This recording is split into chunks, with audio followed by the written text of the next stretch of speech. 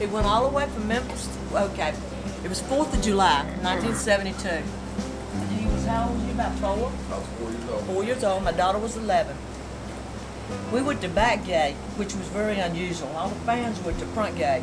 So we were at the back gate. So all of a sudden, they send this Lincoln Continental out the front gate to fool the fans, I guess. But he come on a motorcycle at the back gate. So we followed him. Down a one-way street. We went all the way to Little Rock, Arkansas from Memphis, Tennessee. He pulled over and talked to us at the airport. And as we was going down the road, they had tapes, 8-track tapes, holding them up to the windows as we passed him. And we knew who he was because he was on a bike right beside us on the interstate.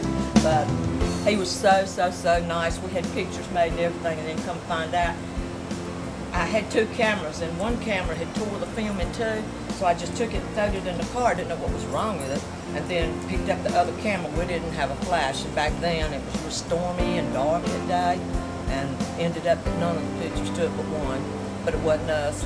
He was on the bike. The picture at the house, she needs to email you the picture to let you see that. Of course, he was signing everything, autographed. Yeah, I got autographs. I was scared of him. I was 4 years old. I'd seen him on TV and everything, and I didn't know how to act. So we was in a Volkswagen station wagon.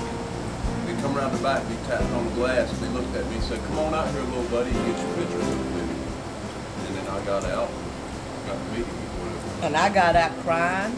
I've loved you for 16 years. So he kissed me 3 times.